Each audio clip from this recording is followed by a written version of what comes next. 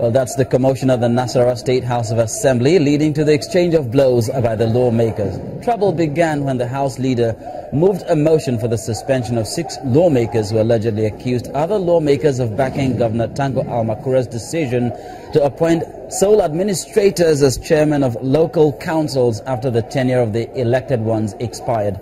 The 6 lawmakers had accused their colleague of allegedly accepting bribes from the governor before giving approval for the appointment of the sole administrators.